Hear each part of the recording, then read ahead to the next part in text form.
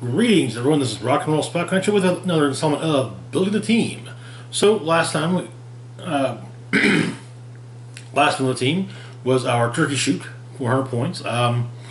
I ran 2 games with the Brotherhood team. It did all right. Didn't win, but it did all right. And 1 game with the Wakanda team, which did not do well at all. But also, in part, it had to do with the team I was up against. So, you know. But the Brotherhood team did a little bit better than anticipated. Dakin was pretty much as soon as everyone saw Dakin on the team, it was like, nope, gotta get rid of him. First to fall both games. But anyway, so this upcoming week's game, with Spider-Man Far From Home coming out, well, and the possibility of pre-release followed by release events for 2 weeks of sealed, we're doing a game inspired by Spider-Man Far From Home, or No Way Home. Basically, 400 points must include at least a Spider-Man related character. By Spider-Man related character, generally speaking, Spider-Man, Spider-Man family, Sinister Syndicate, you know, push someone with one of those 3 keywords. So, one of these teams might look a little familiar from a previous video from approximately, I want to say maybe a year ago, or maybe not, maybe just earlier this year. This year's kind of felt like it went on forever, you know? Just like last year kind of did. But anyway. So, let's get started, shall we? First off, we've got ourselves a Sinister Syndicate team. And yes, this is a team that's going to look familiar. We've got Sandman from Earth X. Sandman here comes in at 50 points. He's got the Spider-Man ally team ability, making him a wild card. He also has the Avengers, Sinister Syndicate, and Wild Pack keywords. Finally, we have 2 traits. First off is Sinister Six United, which will show up on 2 other figures as well. Stealth, but only if your force has 3 or more characters. Improved movement, hindering, but only if your force has 5 or more characters. Modify all combat values by +1, but only if your force has exactly 6 characters. Okay. Well, we've got 6 characters, so until someone gets KO'd, everything +1. Our next trait is called Drifting Sands. As a free action, if Sandman has no action tokens, choose a standard power printed on this card that he can't use already. He can use that power until your next turn. Okay. Now looking at his dial. Speed, we've got options. We've got Sidestep, followed by Charge, followed by Plasticity, followed by Flurry, followed by Leap Climb. Yes. On defense, we open up with Super Senses, then we got Invulnerability, then Toughness, then Combat Reflexes, then Regeneration. And finally, on damage, we have a single click of Shape Change. Sadly, just the one, though. But with that Drifting Sands trait, or Shifting Sands trait, you can pick Shape Change if need be. Especially if, say, he's double tokened and therefore can't move, can't be given an action. Anyway, next up, we've got the Lizard. And yes, 5 of these characters are HeroClix versions of the of Spider-Man movie villains that have been confirmed to be appearing in Spider-Man No Way Home. So Lizard comes in at 50 points, has the Sinister Syndicate team ability, as well as the Sinister Syndicate Animal, Monster, and Scientist keywords. We've also got the Sinister 69 trait, as well as another trait, Cellular Regeneration. As a free action, if Lizard's on an even click number and has no action tokens, heal him 1 click. Okay. Looking at his dial, we open up with a click of Charge, so we get a couple clicks of Sidestep, then some Leap Climb, a full run of Blaze Claw's Fangs. On defense, we have a couple clicks of Toughness, and the rest is Combat Reflexes, Sadly, no Battle Fury. Next, we've got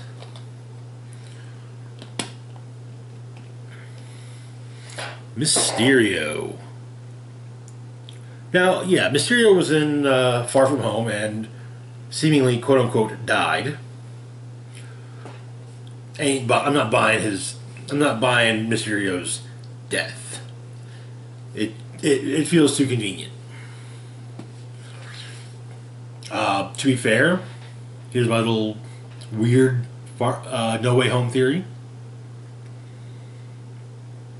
Somehow, no. Actually, that doesn't work. The theory kind of was that it's not really Doctor Strange this Peter's dealing with, but rather it's Mysterio. Kind of based on the idea that Doctor Strange seems a little off in the trailers, so. But it likely is Doctor Strange, so yeah. Anyway. But like I said, I wouldn't be surprised to find out that Mysterio faked his death in Far From Home. But anyway, Mysterio comes in at 60 points. He's got the Sinister Syndicate team ability, as well as the Sinister Syndicate and Celebrity keywords. We have a trait: Illusions and Nightmares. Mysterio starts the game with the Mist Marker attached, and while it is attached, all lines of fire drawn to Mysterio are hindered. You may be given a power action and choose an opposing character within range and line of fire and attach the Mist Marker to them, removing it from anywhere else. When another character with the Mist Marker attached makes an attack, the targets can use Shape Change. If the target can already use Shape Change, the target can use Super Senses. When the character with the Mist Marker attached is KO'd, attached to the Mist Marker back to Mysterio. Okay. Looking at his dial. Get a click of Stealth, a couple clicks of Mind Control, then Stealth, and then one more click of Mind Control. On attack, we open up with nothing, then we get a click of Incap on the second click, and then a click of Incap at the very end. And a 9 the entire time. Defense goes back and forth between Super Senses and Barrier. Damage, we have a couple clicks of Probability Control, a blank middle click, and then a fourth click of Probability Control. Mysterio is going to be, honestly, will be much more of a support piece, though, much more of a support piece, and, yeah. If he attacks, he will definitely be adjacent to at least a member of the Sinister Syndicate. Next up, we've got Electro. Electro here comes in at 70 points and has the Sinister Syndicate team ability. He's also got the Sinister Syndicate keyword. Electro's not really been, big outside of, Spider-Man books. He helped the Savage Land Mutates break Sauron out of the raft in New Avengers. I think he's worked some generic crews of just, hey, throw some villains in. We need some villains for this character to beat up on. But yeah, anyway, looking at his dial, we have a couple of clicks of Running Shot followed by a few clicks of Sidestep, a full dial of the special power Light You All Up. When Electro makes a range attack, he can use Precision Strike. If he targets at least 2 characters, he can also use Energy Explosion. If he targets 3 characters, the damage dealt is penetrating damage. Okay, alright. Then we have a full run of Initial Deflection on defense.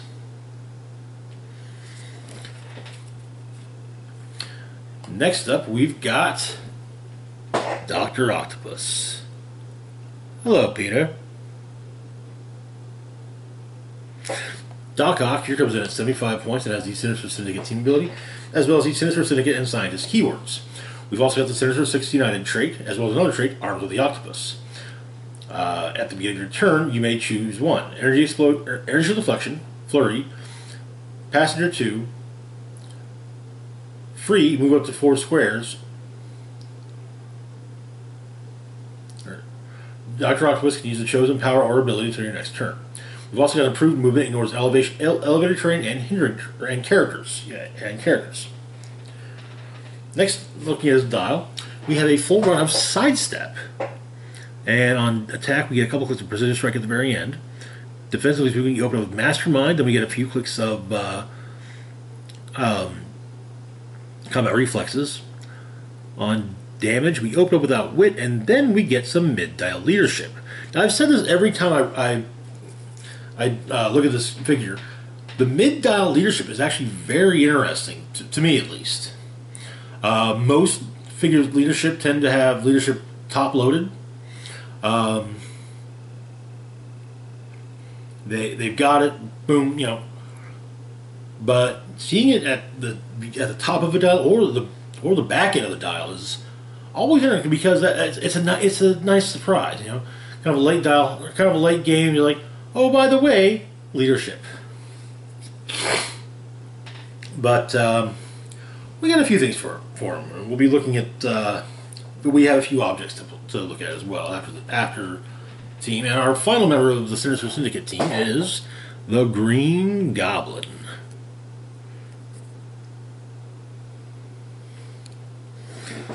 No. So Gobby here comes in at 75 points, has the Sinister Syndicate team ability as well as the. Gotta take a breath, there's a lot coming. Cabal, Dark Avengers, Sinister Syndicate, Thunderbolts, and Politician keywords. We've got two traits. First off is Pumpkin Bombs. Green Goblin may start the game with the Pumpkin Bombs equipped at no cost. Next we have yet another Sinister Six. Adjacent friendly characters with the Sinister Six keyword, or Sinister Syndicate keyword, modify their attack +1 or +2 instead of targeting a character with the Spider-Man family keyword. Now keep in mind that with, you know, replace then modify, if he is adjacent to a character who could benefit from borrowing his attack value, that character will get an 11 attack and then an additional +1. So yeah. So if he was, say, carrying around Electro, who'd been maybe hit a few times, well, then Electro can be like, hey, all right, I got a 12 attack. I'm on my last click, but I got 12. So yeah. Which, yeah, not really sure. But anyway, looking at his dial, he is a secret identity character, but we're not using Norman Osborn figures, so we're not going to bother with the secret identity portion. So yeah, we've got a couple of running shot, then some sidestep. On attack, we have a full dial of the special power, a bomb for any occasion which grants precision strike, but may use it when attacking 2 or more characters. When given a ranged destroy action, Green Goblin may destroy up to 3 objects and or pieces of blocking terrain, each of which he'll need line of fire to. Okay. Then on defense, we get some toughness followed by inertial deflection. Damage, we go up with leadership, then we get some perplex, followed by some late dial range combat expert. Okay, alright. Now, first and foremost, I gotta mention we got some objects. First off, we've got the pumpkin bombs. Just say, if we're gonna have a goblin, no, gotta have some pumpkin bombs, right? So, pumpkin bombs, they have a cost of 5. The effect is energy explosion with a minimum range of 4. Knockback, but only during range attacks. Okay. This character may be given range destroy actions regardless of their damage value.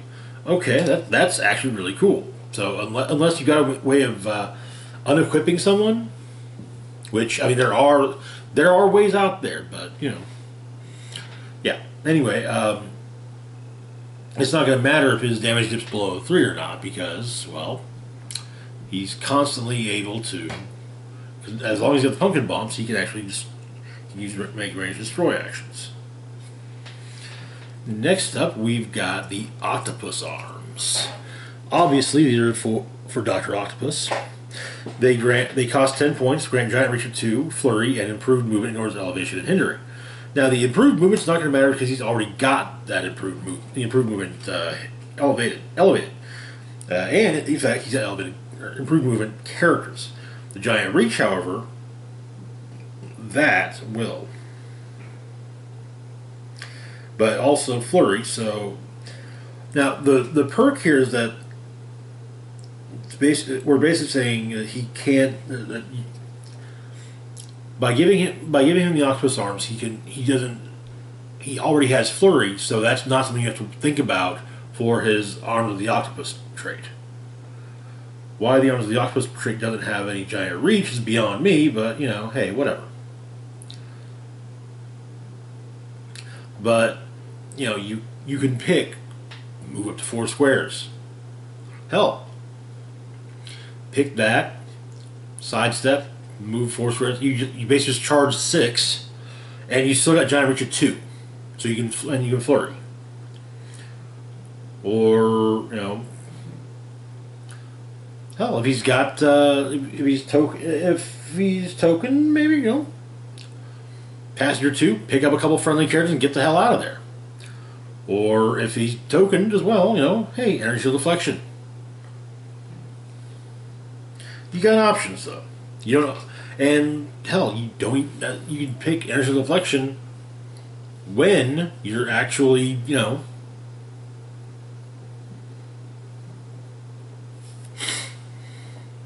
when you're actually adjacent, or when on a turn you're going to attack. That way, if you're if you're attacked from range, you got the ESD as well. So yeah. Anyway, next up we've got the Illusion Generator, which is for Mysterio. This costs 10 points. It grants shape change, and when the character uses it and succeeds, after resolutions, you get to create an illusion bystander. Illusion bystanders have, for scoring purposes, have a point cost of 0.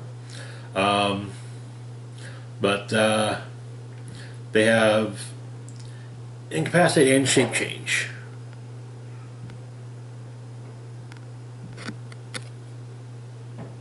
And that's that, and they're autonomous as well. So yeah. So that is our Sinister Syndicate team.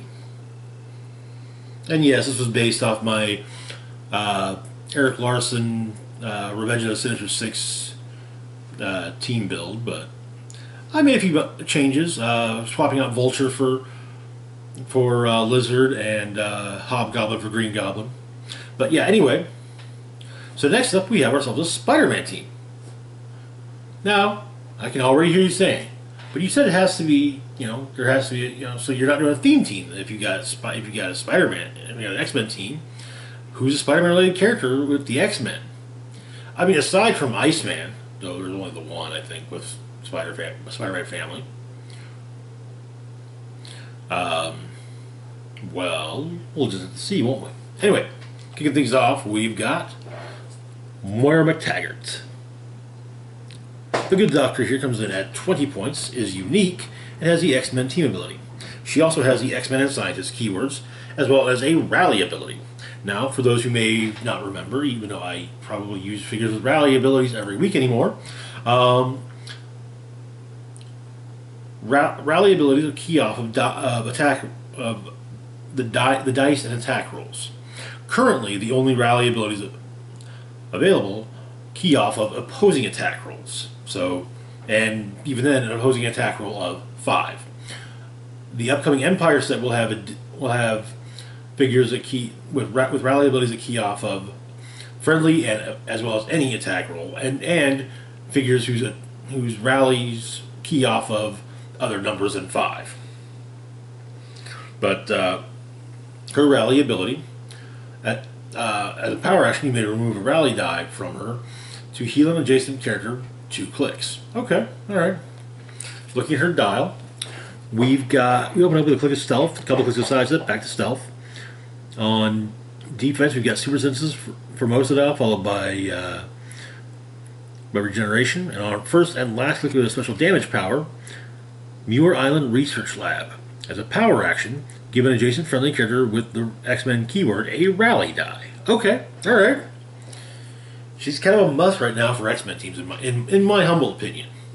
There are a lot of good X-Men figures with rally abilities, and there's also some okay ones with rally abilities.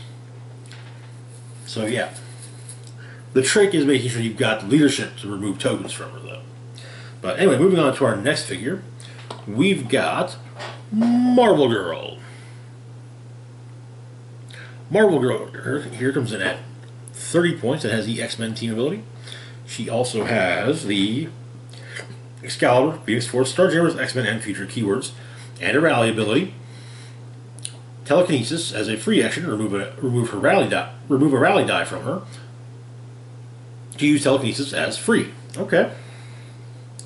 Looking at her dial, we've got a couple hooks of sidestep, then a couple hooks of mind control, a couple hooks of penetrate psychic blast, a couple hooks of energy deflection, a couple hooks of super senses, and some late dial exploit weakness. Okay. I like how on all 4 clicks she's capable of dealing penetrating damage. But anyway, on to our next figure, we've got, yep, you guessed it, Wolverine. 45 points, X-Men team ability, Avengers, Jean Grey School for Higher Learning, Weapon X, X-Men keywords, rally ability granting regen. You can use the rally die instead of actually rolling for regen, so yeah. We've looked at this figure a lot. There's no real point in really going into the figure. So, and there's the dial. 3 clicks of charge, 2 clicks of flurry, full dial of blades, full dial of toughness, full dial of exploit weakness. Next up, we've got Longshot. Longshot comes in at 50 points, has the X-Men team ability as well as the Excalibur, Exiles, Mojoverse, X-Factor, X-Men, and Celebrity keywords. We have a rally ability. When Longshot makes an attack, you may replace a die in the attack roll with his rally die. Also, Longshot's rolls of double 5s are critical hits. Okay. Next up, looking at the dial, we've got a few clicks of running shot and a couple clicks of sidestep, some incapacitate followed by blades, claws, fangs, energy deflection followed by super senses, and a full dial of the special power, Born Lucky, I guess, probability control. If one Longshot is the target of an attack, he may use it regardless of range and line of fire. Protected Outwit and Pulse Wave. Okay, alright. So he can probably Pulse Wave roll. And if someone with, say, 8 range were to take a shot at him, or perhaps a certain avenging archer with a printed range value of 7 were to take a shot at him, well, from 7 squares away, he can still prod it. He's, yeah, I mean, he's not like insanely good, but he's still quite good. You know, for the points, he's good. Anyway, moving on to our next figure, we've got Warpath. Warpath comes in at 50 points. It has the X-Men team ability as well as the Hellions, New Mutants, Weapon X, X-Force, X-Men, and Warrior keywords. We've got a rally ability, which grants stealth. As a free action, you can remove his rally die to make a range attack with a 5 range and using improved targeting hindering terrain. Okay. Right. Looking at the dial, we get some charge followed by flurry, full dial of blades, full dial of toughness, 3 clicks of exploit weakness followed by 2 clicks of outwit. Okay, alright. He's a decent figure, actually. Next up, we've got Blink. Blink comes in at 60 points. She's got the X-Men team ability as well as the Age of Apocalypse, Exiles, Generation X, Jean Grey School for Higher Learning, New Mutants, Utopia, and X-Men keywords. We have a rally ability. When she makes an attack after resolutions, you may remove her rally die to place her or a hit character up to 5 squares from their current square. Now, some important clarifications to make on this. It does not specify after she hits. The only thing specified about hitting is that it gives you another choice in who can be the target, who can be targeted by the rally die. If she hits, you can move a hit character up to 5 squares from their current square. If she misses, you can move her. If she hits, you can move her. Or place. So yeah. Then we have another trait. See ya, wouldn't want to be ya. This grants phasing teleport. When she uses it, she has passenger 3, but only to carry friendly characters that share a keyword with her. Okay, well, Everyone on this team's got the X-Men keyword, so yeah, we're good. Hell, some even have the Exiles keyword. Got one, another, we got, what, at least, we got one, two? One with the Jean Grey's Proof of Higher Learning keyword, so yeah, you know, some New Mutants, so yeah, you know, we got plenty of shared keywords with them. But looking at her dial, we've got a few clicks of Running Shot, then a few clicks of Flurry. We get some we get some Blaze Claws Fangs on the back half of the dial. Energy Deflection followed by Combat Reflexes. And Leadership for the first 3 clicks on damage. Okay, alright. Not too shabby. Leadership's always good to have in a multitude. Which brings us to our next figure, Cyclops. Cyclops here comes in at 70 points. He's got the X-Men team ability as well as the X-Men keyword. He has a trait, Jean, which won't matter because Jean Grey is not on this team. So we're not going to go into the Jean trait. Looking at his dial, on speed we open up a couple clicks of special power, Optic Blast, which grants Running Shot and Force Blast. We then get a couple clicks of Force Blast, followed by a couple clicks of Sidestep. On attack, we open up with a couple clicks of Penetrating Psychic Blast, followed by a couple clicks of Precision Strike. We've got a nice 4-click block of Willpower on defense, followed by Toughness. Then on damage, we open up with special power, Commanding Leader. Leadership. When Cyclops uses it and succeeds, after resolutions, choose another friendly character that shares a keyword and has 0 action tokens. This turn, that character has free, have speed, then move. Okay. And we get a couple clicks at the end of Range Combat Expert. Okay, alright. So there's 2 leaders. And finally, we've got Spider-Man. Now, what's Spider-Man doing on an X-Men team, you wonder? Clearly it's not theme, right? Well, Spider-Man gives them 75 points, has the Spider-Man family, reporter and scientist keywords, improved movement, ignores elevated terrain, and a trait, Marvel Team Up. When establishing theme teams, choose a named keyword a character on your starting force has. Spider-Man gains that keyword. Yes, we'll be choosing X-Men. Looking at his dial, we get a couple clicks of Charge, then a couple clicks of Running Shot, then a couple clicks of Flurry on speed. On attack, we open up with a click of Quake, and we get some mid-down Incapacitate. On defense, we open up with some Combat Reflexes, followed by Super Senses, then the last 2 clicks alternate between Combat Reflexes and Super Senses. On damage, we open up with special power, Quips and Thwips, which grants Leadership, but he succeeds on a 4 through 6. This thing gives way to a couple clicks of Perplex. Okay, alright. And that is this week's teams. As always, feel free to like, share, and subscribe. Let me know what your thoughts on the let me know in the comments and your thoughts on the two teams. We got this week's comic book roundup coming up. Most likely on Wednesday. We've also got our Fear State recap conclusion. I think that's that. I know we concluded War of the Bounty Hunters recaps. That said, we're going to be starting up a new one here pretty soon, with courtesy of the upcoming Devil's Reign crossover. But yeah, anyway, as always, feel free to like, share, and subscribe. Links to my Facebook, Twitter, Patreon, and PayPal can be found in the description box down below. This is Rock and Roll Spock signing off, saying, live long and rock hard.